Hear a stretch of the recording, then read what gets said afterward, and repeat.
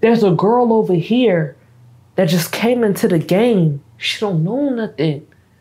She's scared. And she got this tight pussy. And she got these perky tits. And she's trying to figure this out for the first time. And your man come around and be like, baby, I got some money for you. Can you give me an experience that I ain't never had? He still love you though. He appreciates you though. He gonna give you the house, the car, the credit. But he just a man. He just a man. All right, Diamond. Oh wait, I ain't even ready. I got the cup on. Don't drink it up. Okay, like I got a little bit left. Shit. What are you drinking? Well, I decided to try dark liquor because white liquor, I don't know, it's not been agreeing with my stomach. So I'm trying Douce with Do you drink pretty much every time you go to work? Oh, I have to. You have to? I have to, because if I don't drink, I'm in there like... But it's like, how do I talk to people? Yeah. How do I interact? How do I do this? Because this is all new for me. How long have you been doing this? It's going on 3 years. In 3 years. So fairly new for you. It's a little different for me. My story is a lot different. How'd you get into it? I had to survive, baby. That's a common story. I had to survive. And let me take this last swig and we're going to get into it. You meet a guy for the first time. Okay, yeah, he's cool. He got money. I don't care about that. You have to dismiss certain things when it comes to a man. You have to dismiss it. Like what? Oh, okay, he got a big chain. Boom. He got a big rack. Brrr. He's gonna come in talking about some, baby, I got all these racks. I can give you this. I can give you that. I can put you on. I'll be like, oh, okay, babe. That's cool. That's nice. Okay, great. Okay. I could give you $1,500 for the night. Pop it open. Let me see you. Okay. Okay. Let me. Okay. You about to? Okay, babe. All right. I'm down. I'm cool. Nigga take off his drawers. Can I curse? Of course. Oh, because I didn't know. Because, you know, you two be real weird. No, say what you want. No. Okay. You do it how you want. You the Hollywood man. But nigga want to pop it up. Talking about some. And men, all the time, the minute you start trying to fuck me raw, I devalue you. I devalue you. Because I'm going to stop you and say, oh, no, baby, let's use protection. And I don't care how drunk I am. One thing I'm going to make sure, I'm about my bread and I'm about my protection. But I really should say it this. I'm about my protection first. I'm about my protection first. It's about me. Because this is the money. So I gotta protect it everywhere possible. I don't give a fuck if I know you for 3 years. We're using a condom every fucking time. Because the same way a guy has eyes for me, he has eyes for the next, the next, the next. And all the nexts that he done collected, he finna put inside of me. And I don't wanna risk that. I ain't been out here like that, but I've never had an STD. Good for you. I've never had an STD. But I will say this. There's been times I've been running to a clinic like, please, God, help me. I don't know. Please help me. Please, I don't know. And I done threw all my money down. Terrible stress. And I'll talk about that later. I done talked about it before. But if I've been spared this long, I got to protect it because I made a promise to God that was like, please, God, if you protect me this one time, I ain't never gonna fuck up. I ain't never gonna fuck up. And it's the most realest shit that I have. And that's why every time I'm like, oh no, baby, you gotta wear a condom. And then niggas, men, they be like, oh, okay, yeah, I'm gonna wear a condom.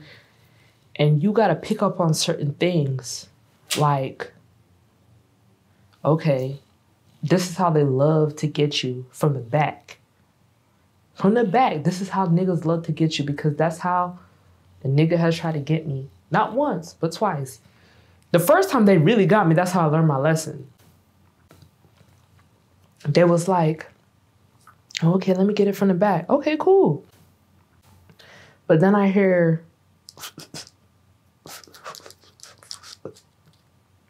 and that's them taking off the condom.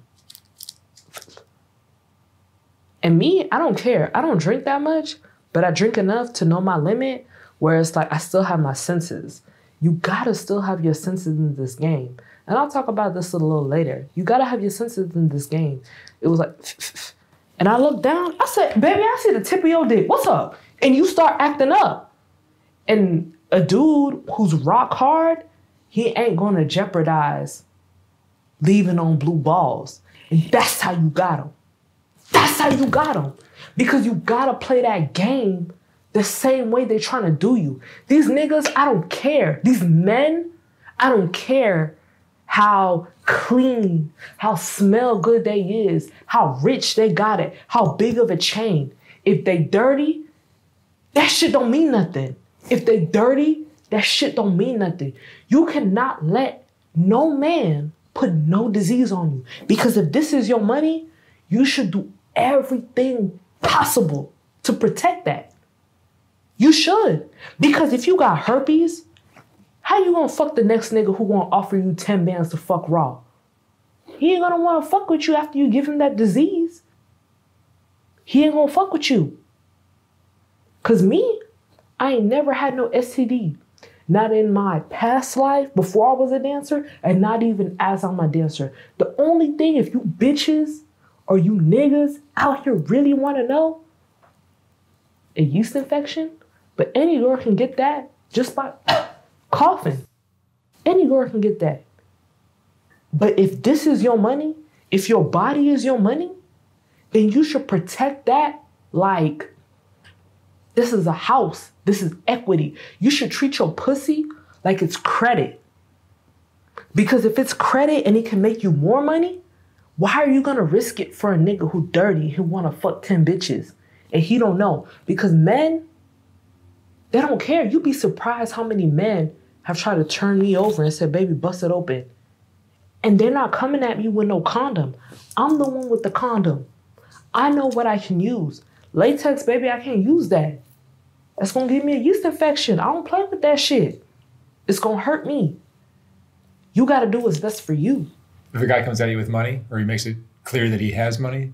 Oh, okay, that's cool, that's fine. No, because I'm not talking about safe sex anymore. I'm talking about just a guy in your life, romantically, personally. If a guy has money, does that mean something to you, or is it usually trouble? It don't mean nothing to me. Because me, already in the mode, this is how I am. Oh, you got money? Okay, cool, that's fine. All right, babe, I would like this, I would like that. All right, cool. That's great, that's fine. That's cool, that's fine. All right, great. That's all cool, that's all fine. But me in the background, in my head, this is how I am. All right. How low does this guy go? What's his problem? What is his fix? Is he a pillhead? Does he like drugs? Is he a drug addict? Is he an alcoholic? What's his problem? How can I protect myself so I don't get too fucked up in what the fuck he got going on? And this is where I start going like, okay, if he cool, I gotta play the game, but not be so close to him. Because at the end of the day, you met me in the strip club. I know you tricking, but I don't know how bad you tricking. I don't know if you fucking 10 hoes raw and you trying to fuck with me. I can't be the one. If you fuck 10 hoes raw, I gotta be the safe one. I gotta be the smart one. I gotta be the one that uses the game good enough so I can excel higher. Because I can't drag myself down with you with the fuck what you doing. And that's just what it is. So you gotta use that for what it is, but you gotta be smart. You gotta protect your prize. You gotta protect your heart, your mental. Yeah, you could get your heart broke. Fuck it. Oh well, in 30 days, you're gonna meet somebody else and you're gonna forget about the old one. But let's say you fuck this one and you got sick. Yeah, you take some antibiotics, but you always gonna have that, oh, I was sick. You're gonna have that stain on you, and you don't want that. When was the last time you were in love? Oh, the last time I was in love? Oh, probably like 60 days ago. Today's Friday. Yeah, exactly. It worked like that. That's how it be. That's how it be. Well, I can't even say 60 days ago. Like 90 days. 90 days. Yeah. 90 days. And this is the guy you met in the club? Exactly. I met him in the club. Do you meet guys outside of the club ever? Or are you working so much there? I would say just recently, because there's a way to do that. So you don't have to be in the club as often. You can meet guys outside the club just by being a presentable woman. And being by a presentable, beautiful woman. Sorry, I'm trying to make this very PG as possible for the rated R mental that's out there. You'll get demonetized. Not worried about You get demonetized? Oh, I don't want you to get demonetized. I get demonetized all the time. It's okay. Fuck it. Man, this is real talk. YouTube cannot censor the real life. But, let me finish this. What was your childhood like?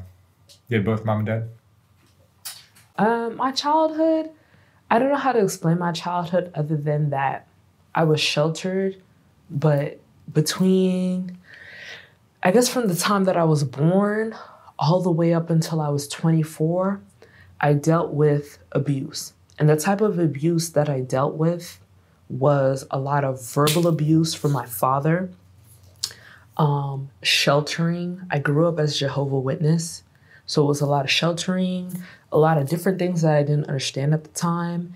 And it was very different. My father, it wasn't until like years later as I got older, I realized that he suffered from a mental illness that kind of was the reason why he was the way he was. My mom, she came from Haiti. And not to really develop her situation because she told me never to speak about it. But when you're coming to this country for the first time, you don't have any papers. You don't have any means of making any money. You have to do what this person says to do. And as quickly as she came here, she became pregnant with my sister. And 2 years later, she became pregnant with me. And after she became pregnant with me, that's when things started to change and she had to move in the direction that her life was changing. And that's kind of where it come from there. How was your dad mentally ill, in your opinion? I want to say that now as I've gotten older and I'm 30 now, I believe he suffered from a type of schizophrenia. My family, and even in my culture, mental illness is not something that is acknowledged. Mental illness is something seen as it's a spirit, it's a voodoo, it's something that someone cursed you with. It's a magical, mythical thing. And that's just from the background. But being in America, it's like, hey, there's medication, there's therapy, there's treatment for it. And as I've gotten older, I understand that. And I've accepted that. Do I love my father? No. Do I want to rekindle a relationship with him? No. It's just, I've accepted it. And it is what it is. If I were to see my father like right there, I wouldn't feel any kind of way because I've made so much peace with that. It's like I don't know him anymore. He made me, and thank God that I'm here so I can be somebody for my mom because my mom is present. I had to make peace with the decisions that my mom has made because she put up with a lot of shit that my dad had did that she should have stood up for me and been like, hey, this isn't right. You can't do this. You can't do this. You can't be X, Y, and Z. And I had to make peace with that. I had to forgive my mom. And we have a stronger relationship now because it's like, it's not your fault. You came here, you didn't know any English. You didn't know anybody. You didn't have any family. Nobody. It was just you. And you had to do the best you could to survive. And that's the mentality I always have. You have to survive. You have to do what you can to survive because nobody is going to do this shit for you. And she had to do it.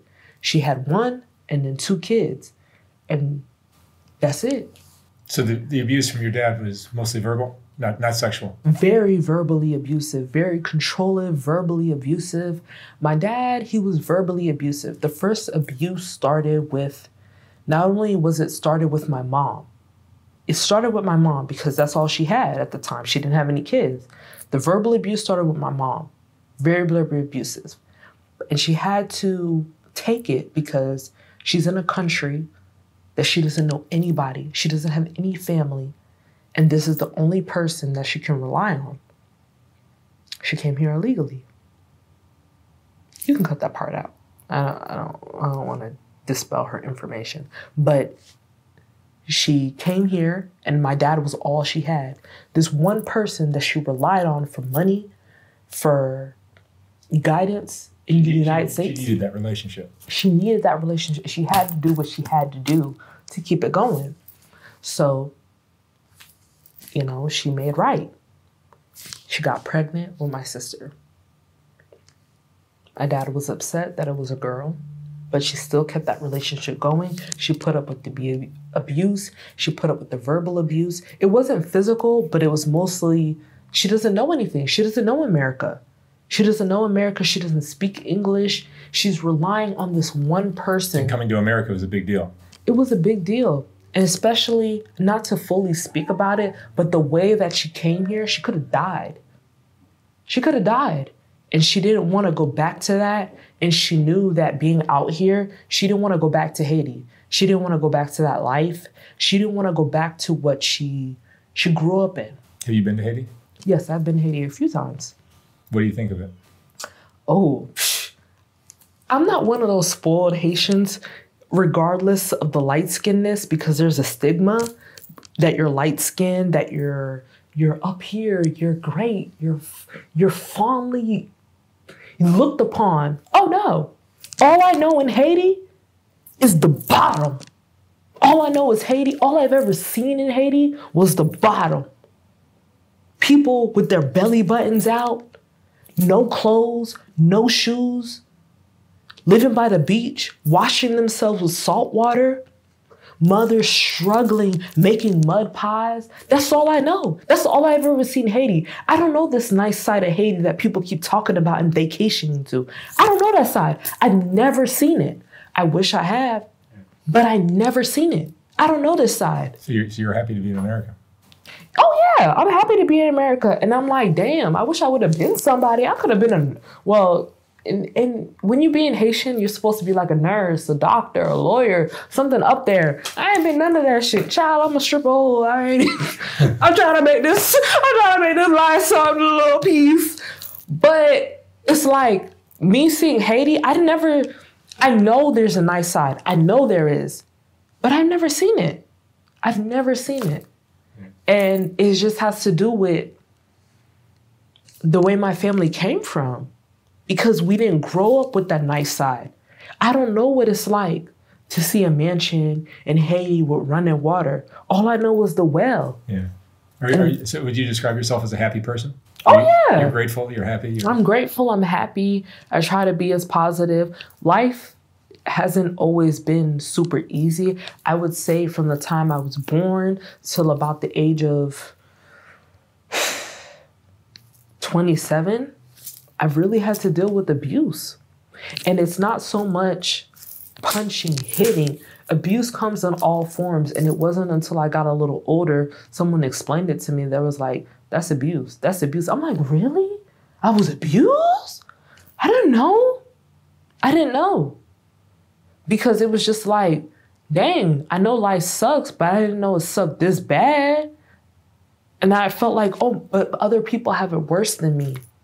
But verbal abuse, control, trauma, all that stuff, it is abuse. I still, even till this day, don't even try to acknowledge it. I just I've accepted it and moved on, because what I want in my life is to be happy, to be positive. If it can help somebody, you know, understand, like, hey, this was abuse. This ain't something you should deal with. And cool, then that's fine. But even until this day, I still have like a hard time accepting that this was abuse that I've went through. And I've went through it not only between my family, between religion, and then a relationship. It's like, it's hard. It's like, dang, I've been abused for over 10 years of my life. Do you have kids? No. No kids. You been married? No. You've been in love though? You had a long relationship at some point? Yeah, I had a long relationship, but lasted about 4 years. And that was abusive too as well. So it's like right after I got out of my parents' house, which was abusive, I looked at this man and was like, oh, you're finally my savior. And I didn't know it was like a worse mistake, but I moved in to his place and was like, okay, you're going to now be my protector. You're going to now be my savior. And we're going to work together and build something that's going to be great. It's going to be better. It's going to be something that different from what I'm used to. But now you're my abuser. You're verbally abusing me. And you're verbally abusing me because you're addicted to alcohol. I can't even call weed a drug even to this day, but it's like you have to smoke and drink every night. And when you drink, because that's the more higher, I guess the higher drug, you're taking it out on me. You're being verbally abusive to me. And the last kind of year of the relationship, I became more distant. I became more reserved. I became more trying to put my foot down. And his advances towards me became, okay, you're withholding from me, so I'm going to force myself on you. It is what it is, and I just knew I had to get out of it. And I had to plot my escape out of it. Is that where stripping kind of came into the picture to survive? That's where it started. Tell me about stripping. Tell me about working in a strip club. What was it like? What do you want to know about working in the strip club? You tell me, baby, because I got a whole story for you, baby. Where do we start? What about the guys? What do girlfriends and wives need to know about their partners when they go to strip clubs? First of all, you can't be slacking. There's no baby mama. There's no girlfriend. There's no none of that shit. I'm sorry, baby, but you gotta understand, your man is a man, and men have needs. Even though he fuck with you, it ain't enough. You got loose skin. Your titties is down here. Your pussy ain't that tight. Listen, your pussy ain't that fucking tight. It ain't that fucking tight. Niggas is tired.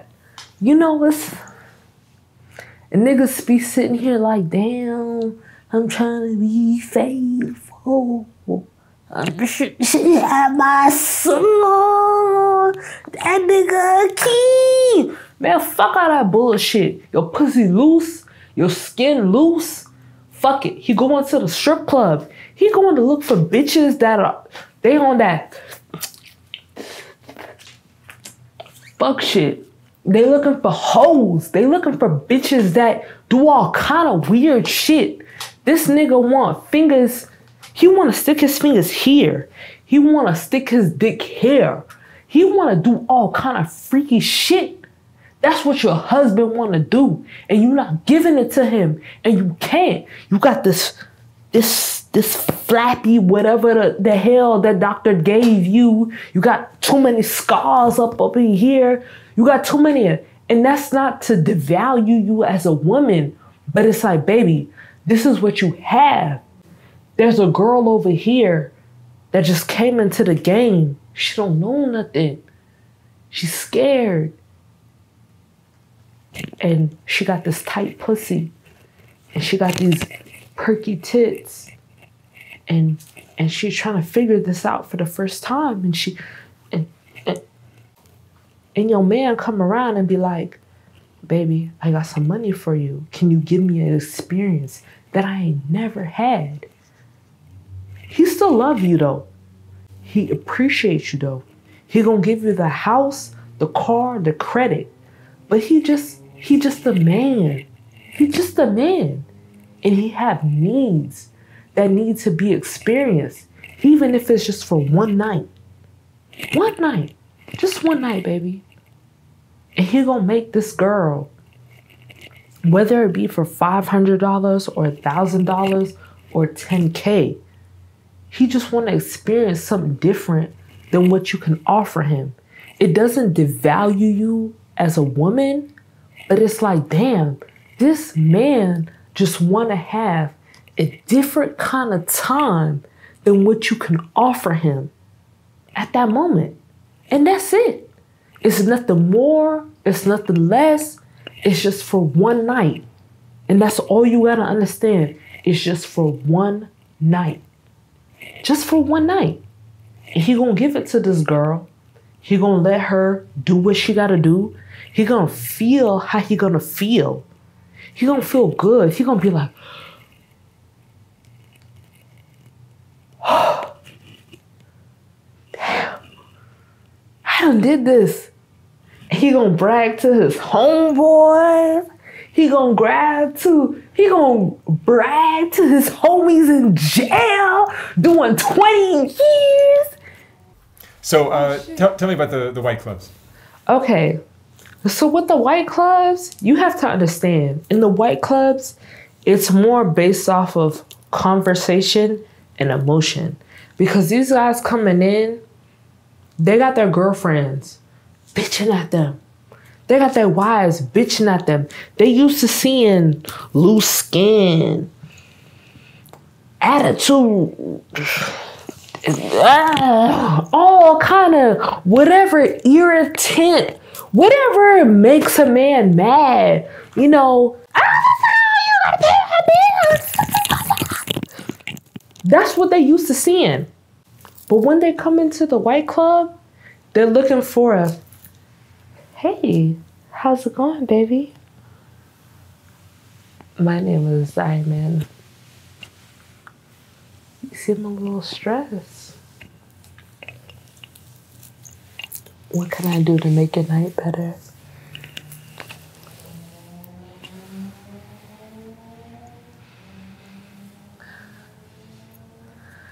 I know that you're tired. I know that you're stressed. But I want to make that night better for you.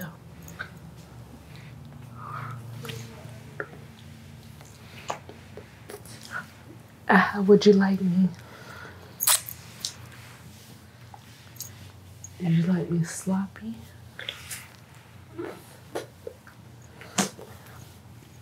Or would you like me to keep it cute? You tell me, baby. I'm here for you.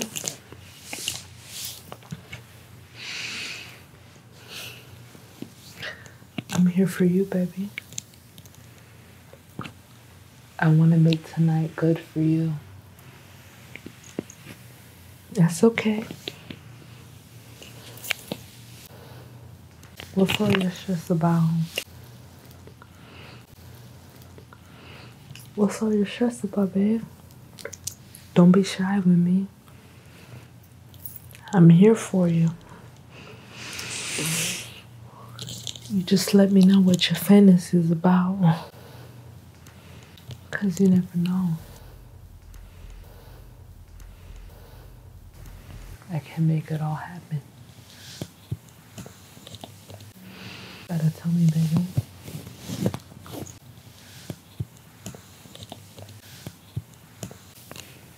Just tell me, baby.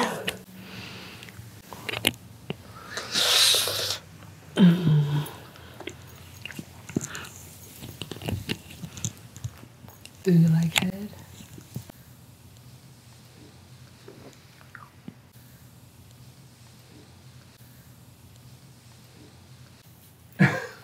God. But that's how it be, because I notice more in, we're just gonna say Caucasian club. It's more of a need.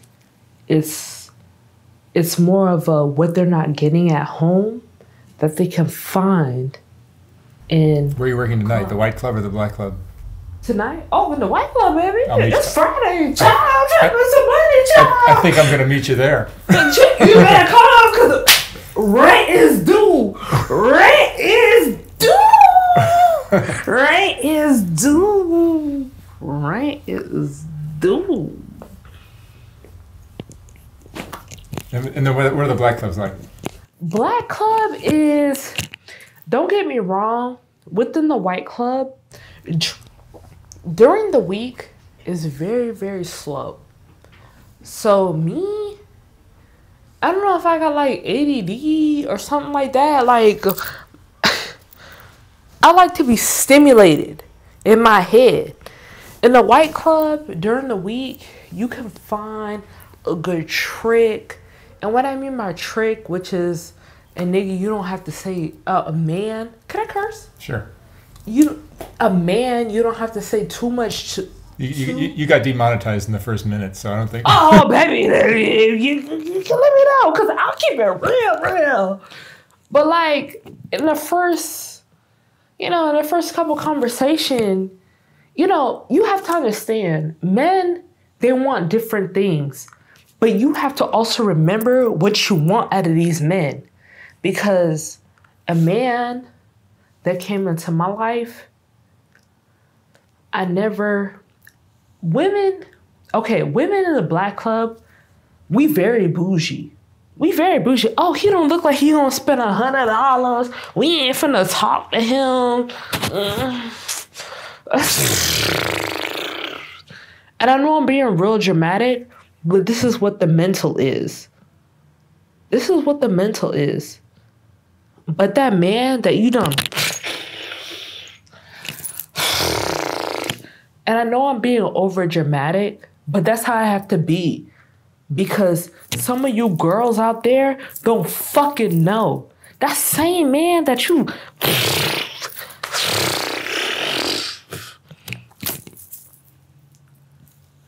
That man, because this is what happened to me. Baby, look at me. Bring that camera close. Because that's what I want to know. That same man,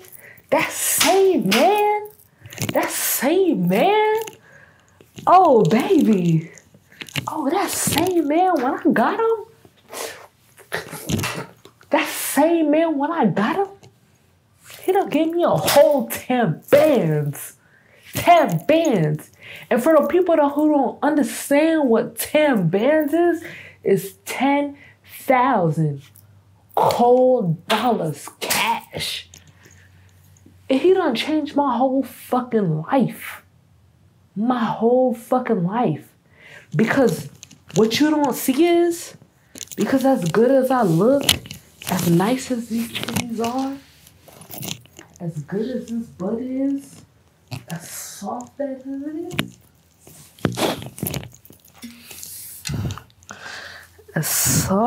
it is,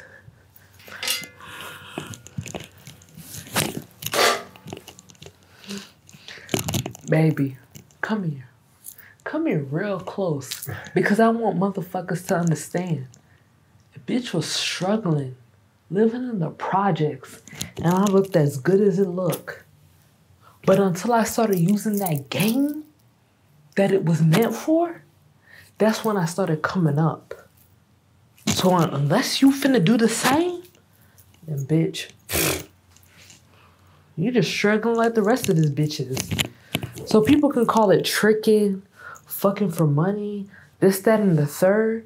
But at the end of the damn day, if you got a note on your door saying that if you don't pay this damn rent within 30 days, then what the fuck you got? You gotta start using the game for what you need. And it just is what it is.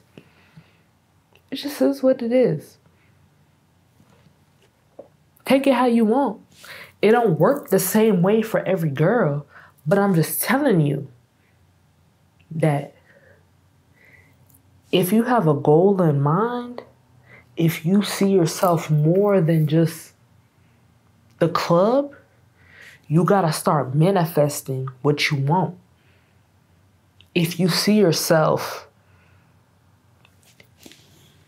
I don't know, in the business, in the meetings with the millions, for properties, for, I don't know, let's say you want to do jewelry,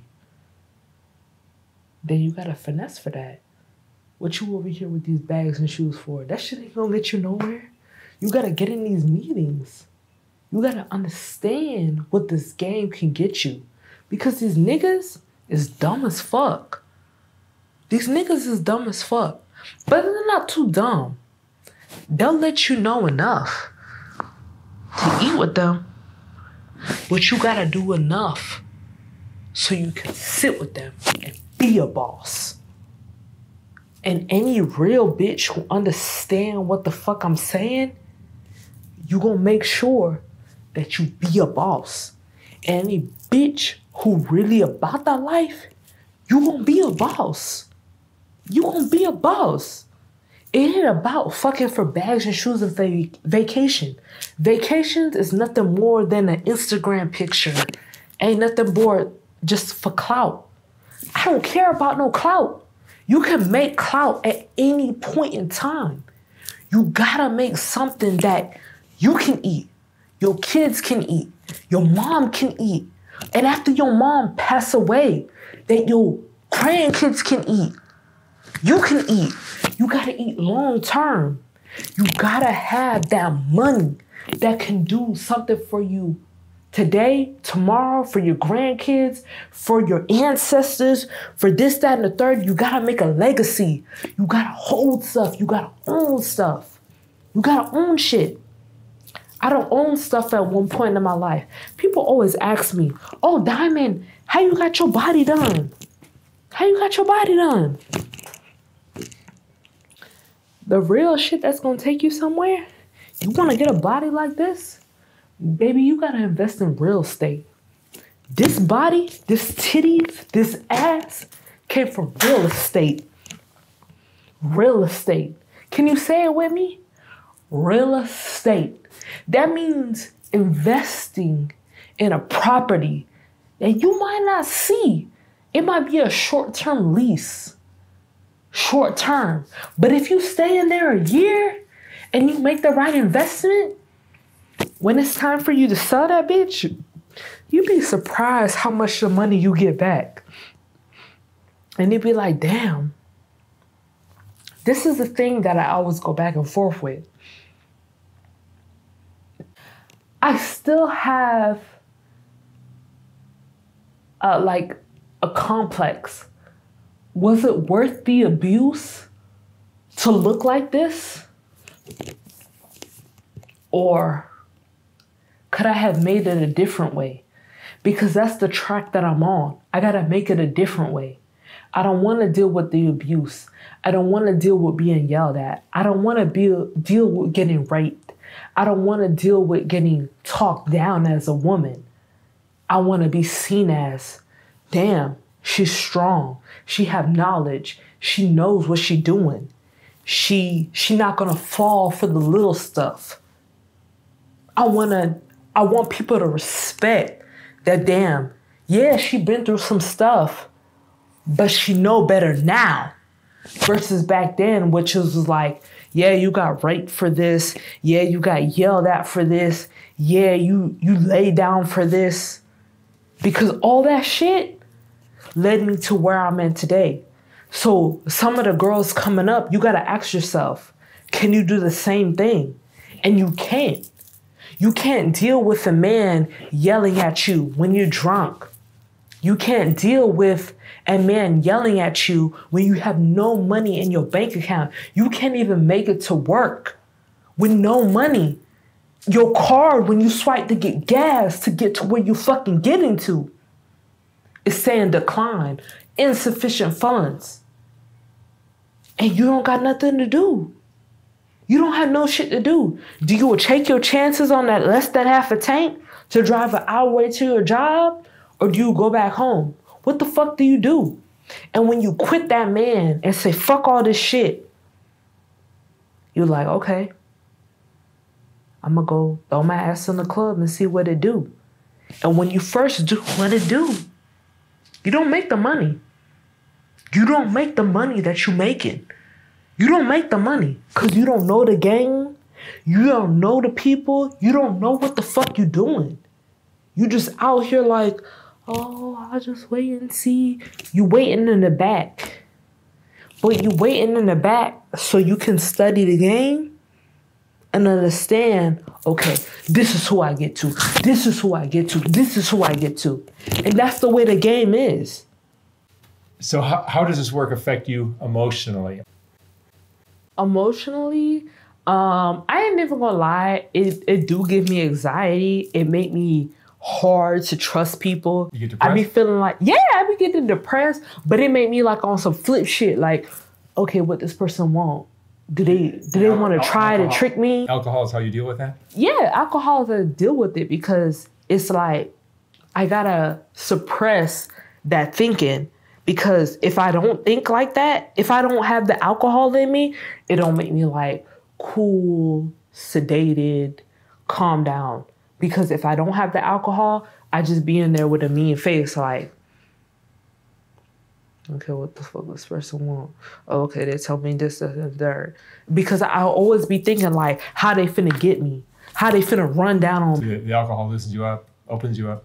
Yeah, it opens me up enough to be flirtatious, sexual, more flirtatious to an extent. But if I don't have that alcohol in me, I'm just very frigid, very cold, and I'm really, really myself. And the way that I'm really myself is just like, so. That's how I am. Yeah. I'm very frigid, I'm very cold because I can't be as open and loose that I need to be. And when you're a dancer, you have to be flirtatious, very sexual, very enticing. Like, hey, I'm cool, I'm good for a downtime. And you have to look like you play that sexual part. And I can't play that part unless I have liquor. I can't play that part unless I have liquor. And I'm not sorry to nobody. What the fuck y'all owe me? What the fuck y'all owe me? Nothing but some money. And that's the way that it is. But I have to drink in order to suppress that. And I have to control it. And I hope people understand that you have to have a balance in this game. You have to have a balance. Because if you don't have a balance, you're going to fall for anything. Because motherfuckers going to try to drug me, kill me, set me up, all kind of fuck shit. And I don't have to survive that. And you don't have to have that shit with you. And you have to. You have to. It's the game. But that's the way that I have to be. You have to be a little flirtatious so you can make your money. You don't have to be a little, a little open, a little sexual. And that's just the way it is for the game, for your job, to make the money. Anything outside of that, fuck that. Nigga talking about come with me here, this, that, and the third. Ain't none of that. Ain't none of that. All right. Unless you got that piece with you. All right, Diamond. Thank you so much for an interesting talk. Thank you. You're fascinating. Thank you. We're going to have to do a part 2 one day. Hopefully. All right, Hopefully. Thank you. Thank you.